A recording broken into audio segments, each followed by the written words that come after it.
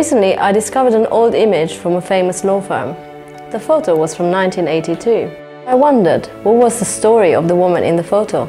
How did she feel being the only one?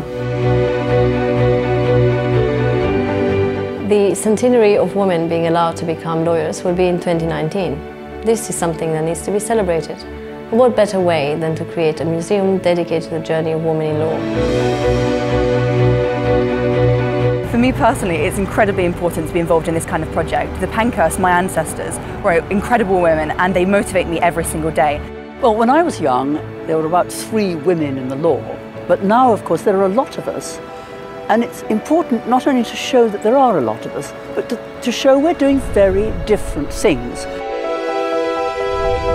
We invite you to help us to commission 100 original films documenting the stories of inspiring women in law.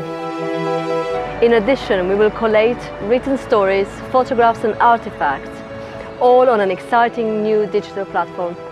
I was contacted and told that a photograph of myself was part of the inspiration for the project. There's still a long way to go. After nearly 100 years, we're still nowhere near like parity in the senior ranks.